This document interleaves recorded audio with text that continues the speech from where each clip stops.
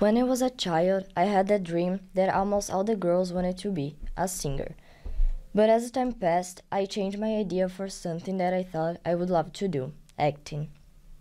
When I was 14 years old, I was watching my favorite TV show, Stranger Things, and I was fascinated by Millie Bobby Brown, who plays Eleven, and her ability to get into the character. I feel it's difficult sometimes to understand my own feelings, and if you are an actress, you have to feel and understand the feelings of the character. I was Welcome to Happiness in the City. This is Barbara, and today I'd like us to focus on a topic that is very important. And the topic is ownership. There is a lot of confusion in the world today over this issue of ownership. And we need to have more clarification because what is happening right now is fight for whatever is available without any respect paid to traditional cultural ownership norms. And we need to have the right order of things in this area, or the young generation that is being brought up in this very strange attitude to ownership is going to be very unhappy and very insecure and unsafe.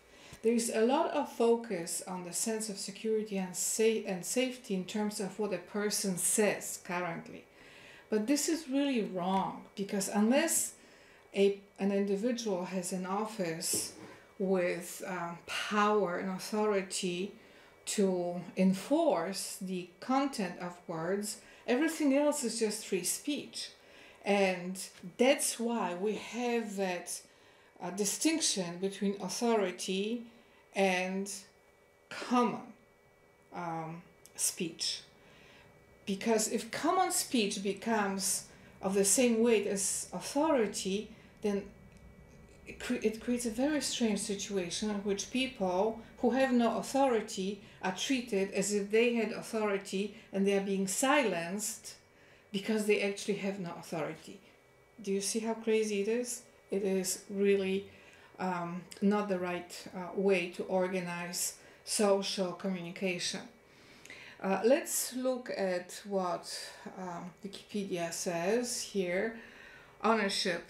Ownership is the state or fact of exclusive rights and control over property, which may be an object, land, real estate, or intellectual property.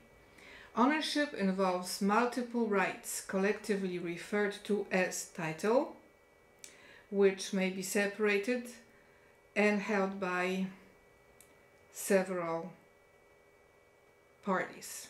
And then there's just a lot of development of those ideas. I encourage you to read and think about that article, because they also say that the process and the mechanics of ownership are fairly complex. One can gain, transfer, lose ownership of property in a number of ways. And I'd like us to focus a little bit on the fact of ownership in relationship to the state or fact of exclusive rights and control over property. So we have the notion of rights here, rights and control. What happened today is the notion of property started to ignore the traditional content of birthrights. And birthrights are connected with what we inherit from our parents, grandparents, and down the road. I will give you an example.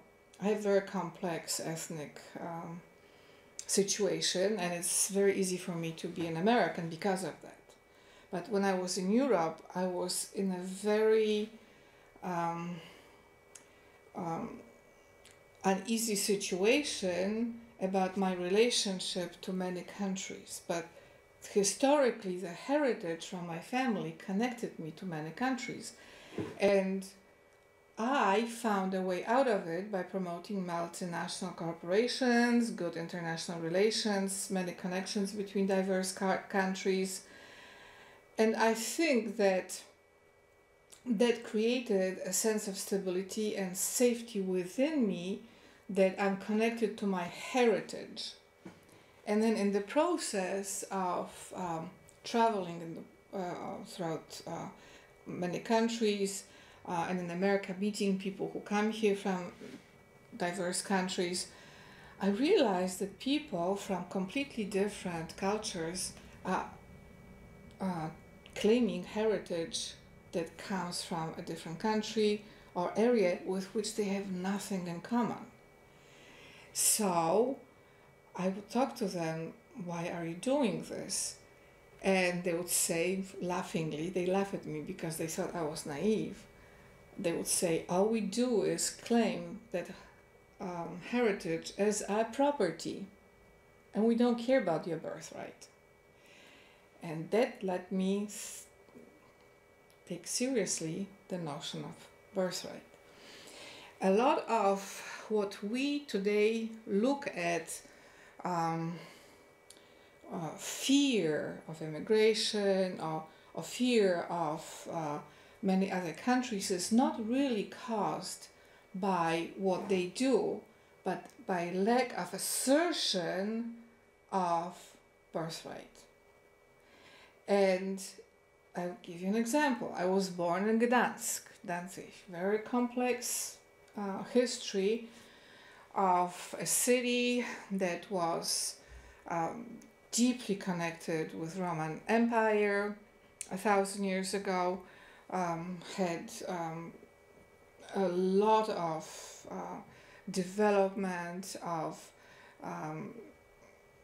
monasteries and military orders like Teutonic Knights, banking orders like Templar Knights and monks, Jagiellonian fighters connected to Polish-Lithuanian Commonwealth, which at the beginning, before it was a Commonwealth, when Poland was a kingdom, was connected to Roman Empire. So you see the connection between the heritage of the city where I was born and empire that is 1,000 years old and has tremendous significance for heritage of Christians and Jews and Arabs, because they were connected through the empire. Today, Turks. And what seems to be heritage from one city, within my soul and my spirit and my bloodline, is very complex heritage. And if I ignore it, I become very weak. Now, can you imagine someone comes from a different continent and says, hey, this heritage is mine. And I say, how? And they say, we'll just take over your house. And you will not be able to develop the content of your heritage because we will put your heritage under our property rights. So here we have a situation that God actually forbids, because God says, thou shalt not covet your neighbor's house nor anything that belongs to your neighbor.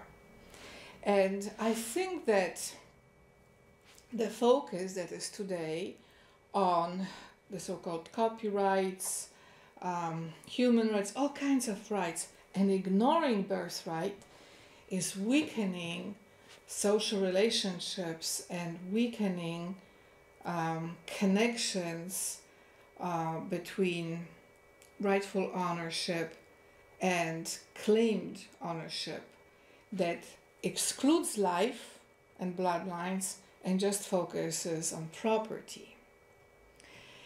And I think that if we understand how powerful it is to have the right organization in that area, will create peace in the world. Because if I claim my heritage rights from where I was born, and from the families I was born to, that creates peace within me and a sense of security and safety. If someone were to come to me and say, no, no, that house belongs to me, and I say, well, you are not part of my family, you are not connected to my parents, my grandparents, other family members, why would you claim what is rightfully my birthright? And I've been in situations that people would say, we'll do it because we can. I say, why? Because you're not defending yourself. You're not defending the birthright. In other words, I was dealing with cultures who knew the weakness of not defending birthrights as an opportunity to take over the fruits of that birthright. Now, look at security thinking in America, Europe. You don't hear anything about it.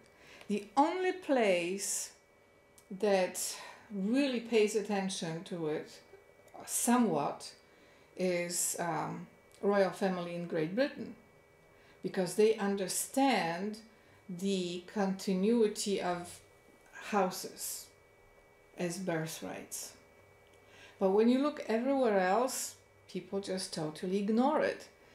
And then young people are born to situations in which they are not affirmed in their birthright, and they become very unhappy. And I decided to develop some talks on that because I want to restore the power and value of birthright. Birthright strengthens the blood, which means that a person has more ability and authority to take care of herself and himself within what they can control. Because as you heard from this definition, claiming ownership means also applying control over the property or over that ownership. So if young generation is not taught to connect to the birthright, then some other people come in and take it over, that young generation loses control over their lives and their bodies and their ability to search within themselves about the identity that is rightfully theirs, that comes from within. So this is very important and has very important consequences. And when you start applying value to birthright, first of all, you honor your mother and your father. You start looking at your family members as valuable people in your life. You understand that there are connections there, bloodline connections, that are so powerful that nothing can break them. And then you start developing a sense of loving community in the notion of security and safety. And from that foundation, we develop friends and other connections. But if that foundation is not there, the person's blood becomes very weak, heart sinks, the person cannot really connect to the content of heritage, to the content of the past, upon they can build the present and future. And those people become weak. And also then they don't get the independence, because we are people that are created here through reproductive system. So if that is eliminated as sense of security and safety within us, to help us understand ourselves from what we get through that bloodline heritage, then anything we do outside is disconnected from us. We'll never get strength. And that creates panic, social anxieties, all kinds of strange things that lead many people to start losing will to live and will to love, and that is not good. I've been reading statistics about number of young people going into deep depression. I was totally shaken by a young woman in Belgium that took her own life because of some trauma that happened to her. Big trauma happened to me a long time ago when I was an active reporter for the Washington Post.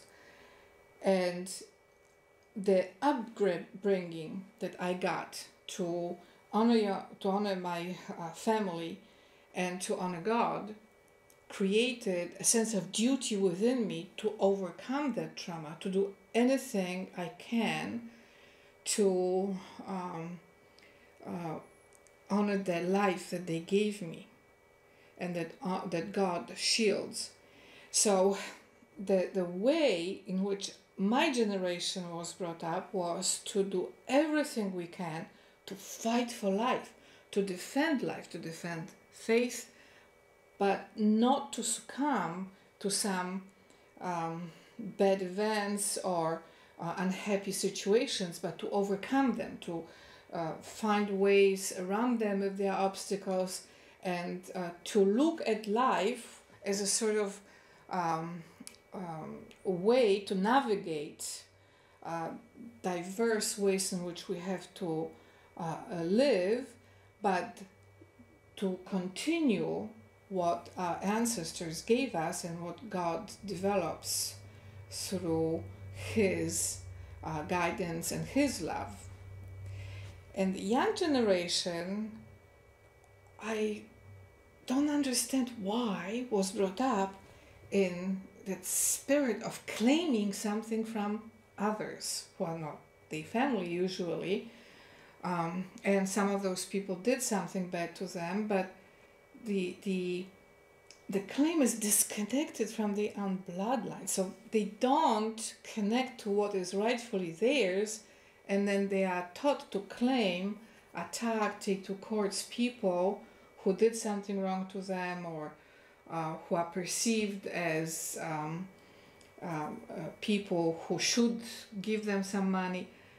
And that is not going to create strong generation. That is creating that weakness in which many young people are simply focusing their will on lives of other people, not on their own life. And then they have a hard time to even understand what love is.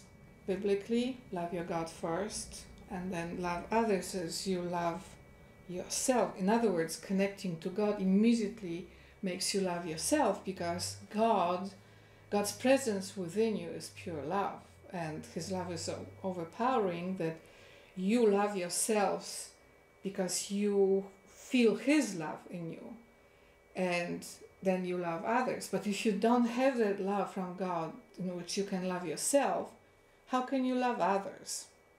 If you hate yourself, you will hate others.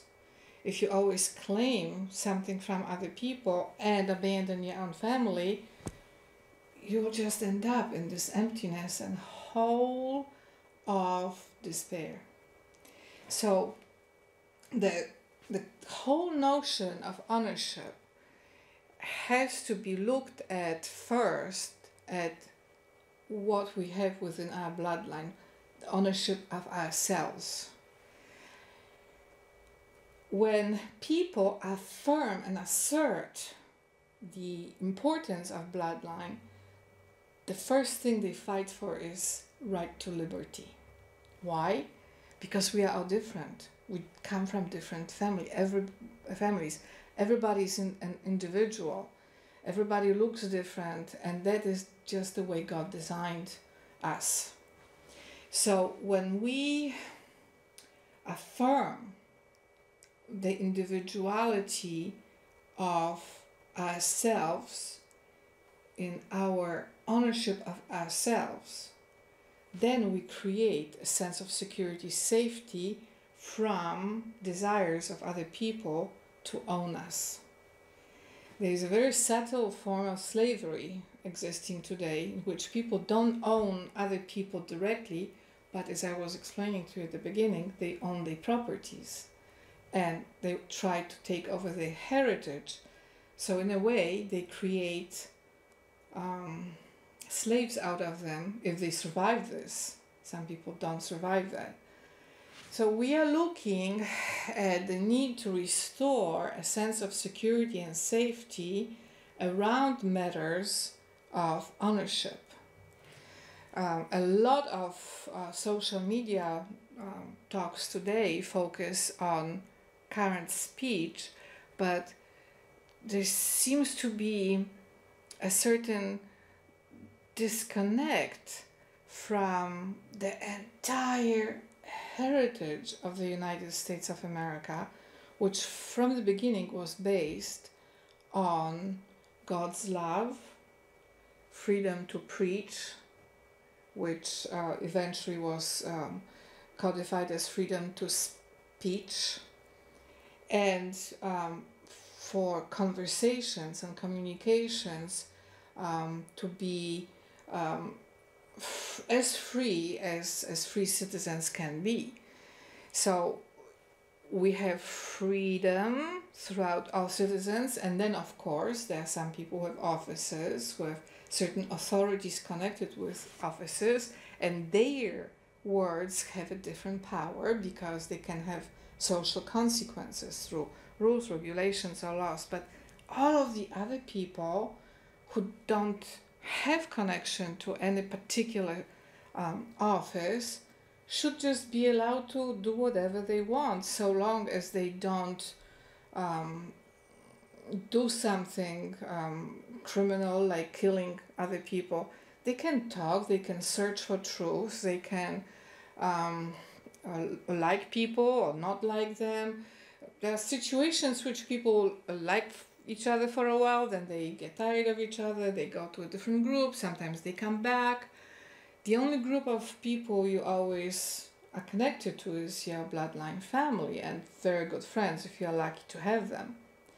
So we have to come back to the sense of ownership of our bloodline heritage. And ever since I decided to do it consciously, because I was in danger of losing it, I started developing strength and health, because my body can control what is rightfully mine. And people who claim what is birthright of other people, they often end up in bad health or in some strange situations, and they try to control this and then they can't, but they think that controlling this as property right will solve the situation, but it will just make it worse. And this is what is happening right now. So many people ignored the right order of things through bloodlines, and they just focused on ownership of property and control of properties connected to those bloodlines to which they have no rightful connection. And then they go into spiral of control. And that controlling spirit right now is out of bounds. So many people want to control what is happening in social media. Please don't. This is the realm of free speech. And until there is a situation in which there is a certain governmental office or court organized that would have power to enforce certain decisions, that would be different. A way of looking at media. But if this is just a social way of talking like we used to in bars, and now we have social media, and in bars of course you talk and get beer, get drunk, talk more. People would say the most outrageous things. I remember this from the times when I was in college, and we would have great times together, and the memory of those times are very powerful in my mind. Today, if the same speech would be applied to social media, immediately some people would come in and try to control it. And most people who write for social media are not even drunk. They are just trying to connect with other people like we used to do in bars. So that controlling spirit didn't exist when I was in college, and now it exists and needs to stop, because that is the violence. That controlling spirit creates disruption of what is the rightful bloodline heritage of Americans, and then also people connected to that heritage, to have free speech and enjoy it and have fun with it. Okay, one day you develop ideas about Machiavelli, another day you meet a preacher who persuades you to read the Bible, so you talk to people about the Bible. That's fine. That's how it should be. We should just be as able as possible to develop ideas, to connect our abilities to talk to one another, to develop our intellects through that freedom of speech, and not to be burdened by responsibilities of power and authority that are in a different realm, in the realm of offices. And then offices should be also organized in a loving and beautiful way, and within the limit of what is appropriate for them. They should not try to take over control of all social media, because then they violate the very birthright of freedom of speech that is the right to liberty of America.